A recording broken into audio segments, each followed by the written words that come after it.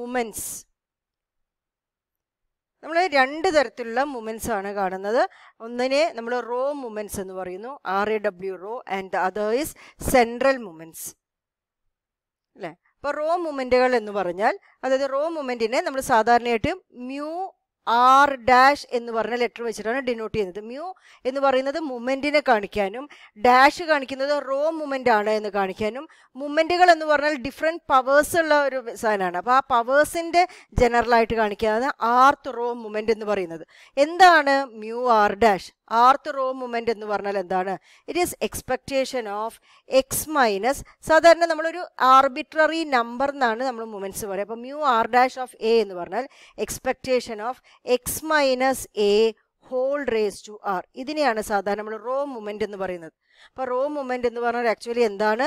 It is A expectation of different powers of deviation. Difference കാണാൻ നമ്മൾ deviation കാണാമെന്ന് പറയും. അപ്പോൾ deviation of the random variable X from an arbitrary number, from an any number A എന്ന് പറഞ്ഞ നമ്പറിൽ നിന്ന് നമ്മൾ ഡീവിയേഷൻ എടുത്തിട്ട് അതിൻ്റെ ആർത്ത് പവറിൻ്റെ എക്സ്പെക്റ്റേഷൻ കാണുകയാണെങ്കിൽ അതിനെയാണ് നമ്മൾ എന്ത് പറയുന്നത്? μR' ഓഫ് എ എന്ന് പറയുന്നത്. അപ്പോൾ ഫസ്റ്റ് റോ മൂവ്മെന്റ് എന്ന് പറഞ്ഞാൽ μ1' ഓഫ് എ എന്ന് പറഞ്ഞാൽ എന്തായിരിക്കും? Expectation of X minus A whole raise to 1.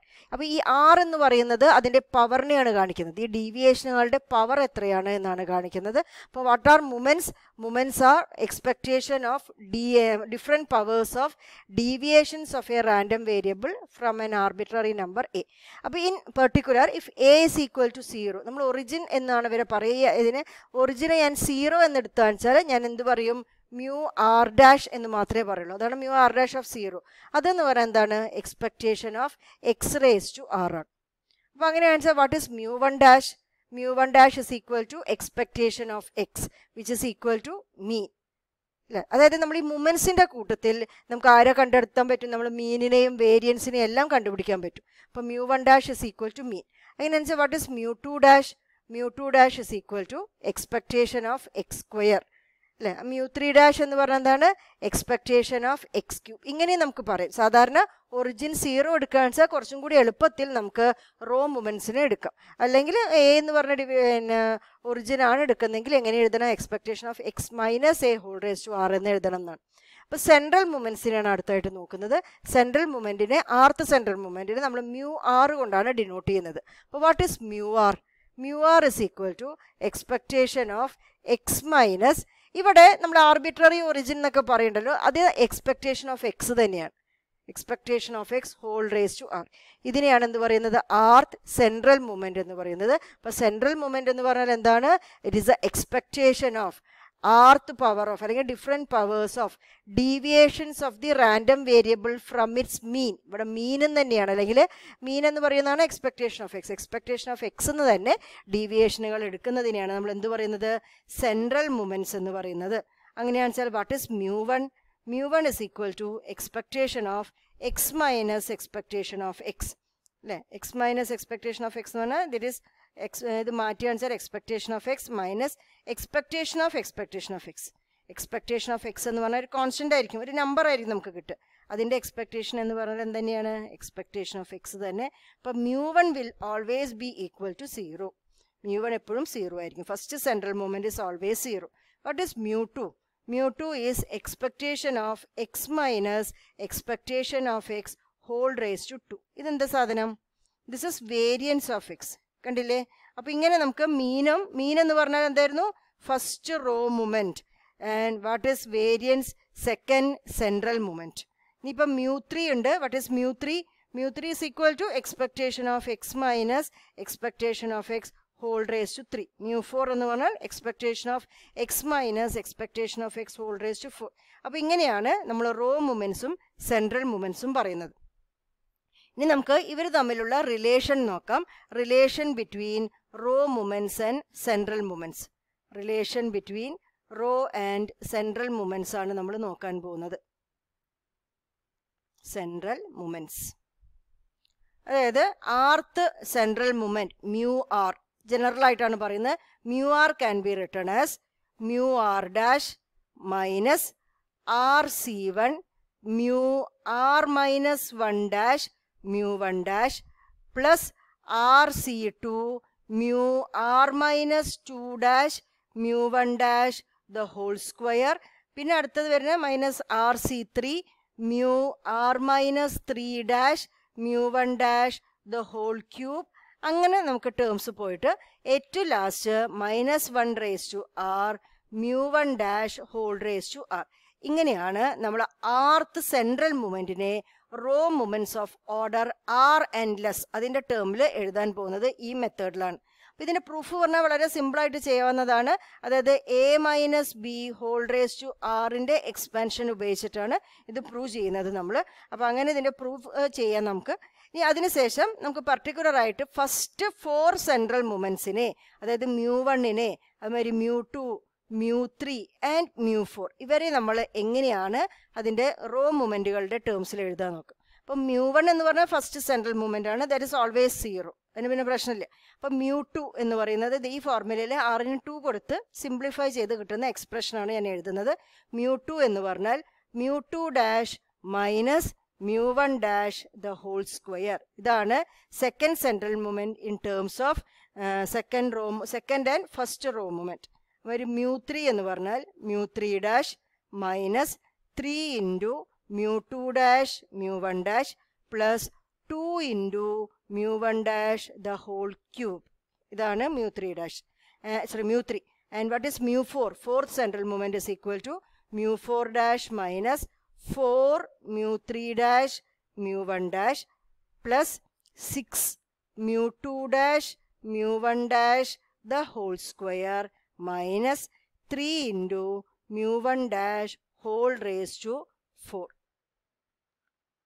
ഇനി നമ്മൾ മൂമെന്റ്സ് പഠിച്ചു കഴിഞ്ഞാൽ ഇനി അടുത്ത് നമ്മൾ നോക്കാൻ പോകുന്ന ഫംഗ്ഷനാണ് moment generating function. Moment generating function ആണ് നമ്മൾ അടുത്ത് നോക്കാൻ പോകുന്നത്. Or it is called MGF ആണ് കാണാൻ പോകുന്നത്. അപ്പം മൂമെന്റ് ജനറേറ്റിംഗ് ഫംഗ്ഷൻ എന്ന് പറഞ്ഞ പേരിൽ തന്നെ അതെന്താ നമുക്ക് ചെയ്യാമെന്ന് അറിയാം. It generates moments. അപ്പം നമ്മൾ എഴുതാൻ പോകുന്ന moment generating function raw moments ആണ് ജനറേറ്റ് ചെയ്യാൻ പോകുന്നത്. റോ മൂമെന്റ്സിനെ ജനറേറ്റ് ചെയ്യുന്ന ഫംഗ്ഷനാണ് നമ്മൾ എഴുതുന്നത്. Moment generating function is denoted by mx(t).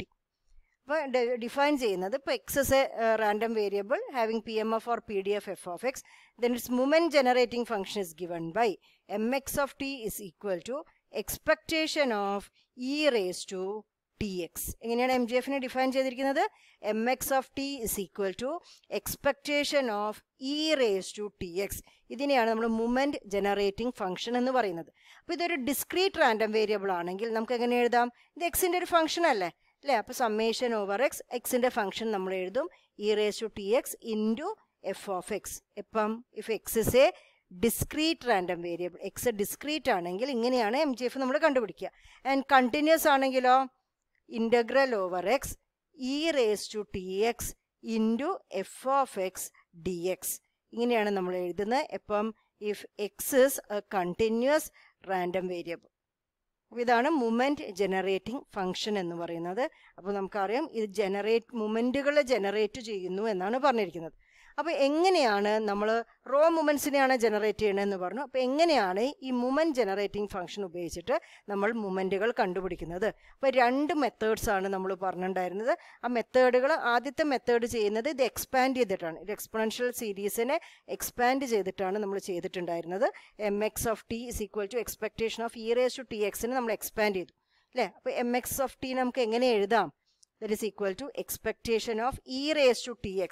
അതായത് e raised to x-നെ നമ്മൾ എങ്ങനെയാണ് എക്സ്പാൻഡ് ചെയ്യുന്നത്? it is 1 plus x by 1 factorial plus x square by 2 factorial plus etc. എന്നാണ് പോകുന്നത്. അപ്പോൾ e raised to tx ആണെങ്കിലോ 1 plus tx by 1 factorial plus tx the whole square by 2 factorial plus tx the whole cube by 3 factorial. അങ്ങനെ infinite terms ആയിട്ടാണ് പോകാൻ പോകുന്നത്.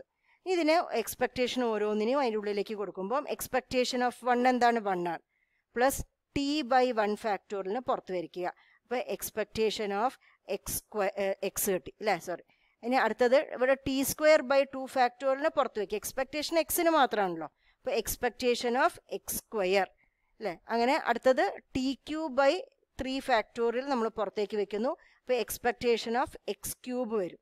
അങ്ങനെ പോവുകയെന്ന് വെച്ചാൽ നമ്മൾ ഒരു ജനറൽ ടേം ഉണ്ട്, ആർത്ത് ടേമിന് ഞാൻ എഴുതുക വെച്ചാൽ T X whole raise to R by R factorial എന്ന് പറഞ്ഞാൽ അതിൻ്റെ ഇടയിലൊരു ടേം ഉണ്ട്.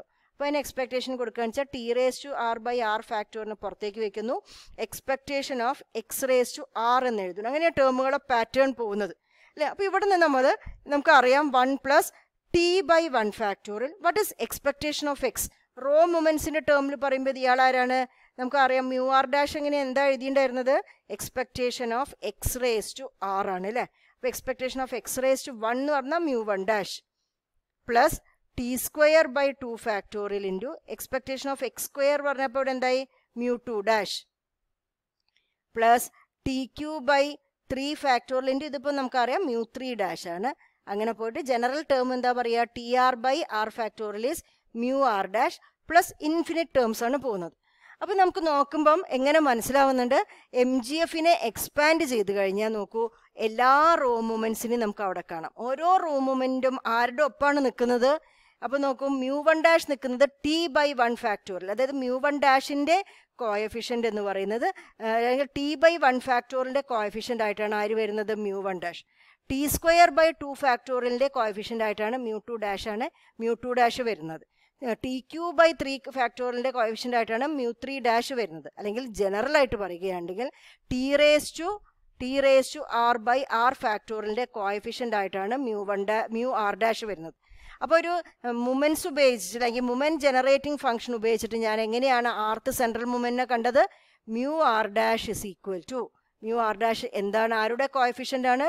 Coefficient of T raise to R by R factorial in the expansion of M G F. M G എഫിനെ എക്സ്പാൻഡ് ചെയ്താൽ നമുക്ക് T raise to R by R ഫാക്ടോറിയലിൻ്റെ coefficient ആയിട്ട് വരുന്നതാണ് mu R dash. അപ്പോൾ എനിക്ക് മ്യൂ 1 ഡാഷ് കാണാൻ പറഞ്ഞാൽ ഏത് ടേമിനെ തിരയേണ്ടത്? T raise to 1 by 1 factorial, that is T. ടിയുടെ കോയഫിഷ്യൻ്റ് ആയിട്ട് വരുന്നതാണ് മ്യൂ 1 ഡാഷ്. മ്യൂ 2 ഡാഷ് കാണാൻ പറഞ്ഞാൽ ടി സ്ക്വയർ ബൈ 2 ഫാക്ടോറിയലിൻ്റെ കോയഫിഷ്യൻ്റ് ഏതാ നോക്കി. മ്യൂ 3 ഡാഷ് കാണണമെങ്കിൽ T raise to 3 by 3 ഫാക്ടോറിയലിൻ്റെ coefficient എങ്ങനെയാണ് നോക്കി അല്ലേ. അങ്ങനെയാണ് നമ്മൾ എം ജി എഫ് ഉപയോഗിച്ചിട്ട് റോ മൊമെൻറ്റ്സിനെ കണ്ടുപിടിക്കാനുള്ള ഒരു വഴി. മറ്റൊരു വഴി എന്നാന്ന് പറഞ്ഞാൽ മ്യൂ ആർ ഡാഷ് എന്ന് പറഞ്ഞാലുണ്ടല്ലോ, ആർത്ത് റോ മൊമെൻ്റ് എന്ന് പറയുന്നത് നമുക്ക് കിട്ടുന്നത് നമ്മൾ എം ജി എഫിനെ നമ്മൾ ഡിഫറൻഷ്യേറ്റ് ചെയ്യണം. അപ്പോൾ ആർത്ത് റോ മൊമെൻ്റ് ആണ് വേണ്ടതെങ്കിൽ ഇതിനെ നമ്മൾ ആർ ടൈംസ് ആണ് ഡിഫറൻഷ്യേറ്റ് ചെയ്യുന്നത്. D raise to R M X T by D T raise to R at T is equal to 0. ഇപ്പം നമ്മൾ എന്ത് ചെയ്യും? എനിക്കിപ്പോൾ മ്യൂ 1 ഡാഷിനെയാണ് വേണ്ടതെങ്കിൽ ഞാൻ എം ജി എഫിനെ എം എക്സ് ഓഫ് ടീനെ ഞാൻ ഒരു പ്രാവശ്യം ഡിഫറൻഷ്യേറ്റ് ചെയ്തു. കാരണം മ്യൂ 1 ഡാഷ് ആണ്, ഒരു പ്രാവശ്യം ഡിഫറൻഷ്യേറ്റ് ചെയ്തു. എന്നിട്ട് ആ ഡിഫറൻഷ്യേറ്റ് ചെയ്തിട്ടുള്ള ആൻസറിൽ ടിക്ക് ഞാൻ എന്ത് കൊടുത്തു? 0 എന്ന് കൊടുത്തു. അപ്പോൾ എനിക്ക് മ്യൂ 2 ഡാഷ് ആണ് വേണ്ടതെങ്കിൽ ഞാൻ എന്ത് ചെയ്യും? ഞാൻ എം ജി എഫിനെ 2 പ്രാവശ്യം ഡിഫറൻഷ്യേറ്റ് ചെയ്യും വിത്ത് റെസ്പെക്ട് ടു ടി, അതായത് D square M X of T by D T square. എന്നിട്ട് എന്ത് ചെയ്യും? ടിക്ക് 0 കൊടുക്കും. അപ്പോൾ ഇങ്ങനെ ചെയ്താലും നമുക്ക് ആരെ കിട്ടും? റോ മൊമെൻറ്റ്സിനെ കിട്ടും. അപ്പോൾ എം ജി എഫ് ഉപയോഗിച്ചിട്ട് 2 രീതിയിൽ നമുക്ക് റോ മൊമെൻറ്റ്സിനെ കിട്ടും. ഐദർ എങ്ങനെയാണ്? മ്യൂ ആർ ഡാഷിനെ എനിക്ക് എങ്ങനെ കിട്ടും? It is A coefficient of T raise to R by R factorial in the expansion of M G F. M G എഫിനെ എക്സ്പാൻഡ് ചെയ്ത് കഴിഞ്ഞാൽ മ്യൂ ആർ ഡാഷ് എന്ന് പറയുന്നത് T raise to R by R ഫാക്ടോറിയലിൻ്റെ coefficient ആണ്. അല്ലെങ്കിൽ M G എഫിനെ നമ്മൾ differentiate ചെയ്തിട്ടും നമുക്ക് മ്യൂ ആർ ഡാഷിനെ കണ്ടുപിടിക്കാം. അപ്പം എത്രാമത്തെ റോ മൊമെൻ്റ് ആണോ കണ്ടുപിടിക്കേണ്ടത് അത്ര പ്രാവശ്യം ഞാൻ എം ജി എഫിനെ with respect to T differentiate ചെയ്യണു and will put T is equal to 0. അപ്പോഴും നമുക്ക് മ്യൂ ആർ ഡാഷ് അല്ലെങ്കിൽ റോ മൊമെൻറ്റുകളെ കിട്ടും. അങ്ങനെയാണ് എം ജി എഫ് ഉപയോഗിച്ചിട്ട് നമ്മൾ റോ മൊമെൻറ്റ്സിനെ കണ്ടുപിടിക്കുന്നത്.